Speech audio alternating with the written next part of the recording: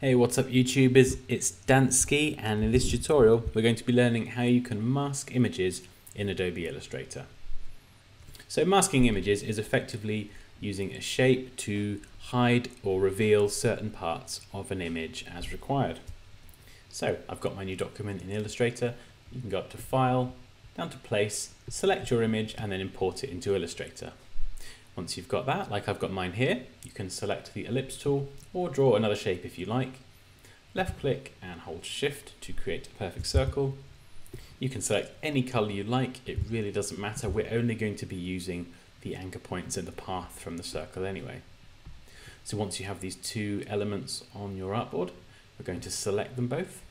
Make sure that we have the image behind and the shape on top. If you haven't, just select the shape, go up to Object, down to Arrange, and then bring to Front.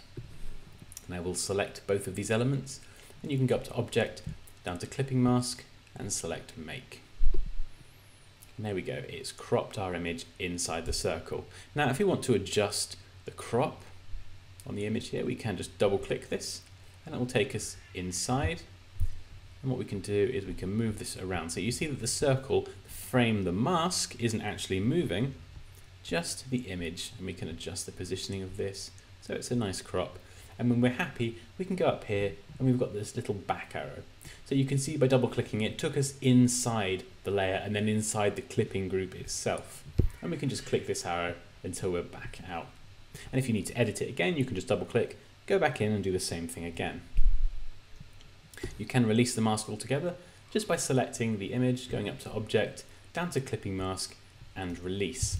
And although it doesn't give us a lovely yellow coloured circle back, it gives us the frame back that we used to clip it in the first place, and we can quite simply just add our colour if we need to. But there we go, that's how you create masks for images in Adobe Illustrator and how you can edit them as well. As always guys, leave any questions or comments below, like this video if you enjoyed it, take care, and I'll see you next time.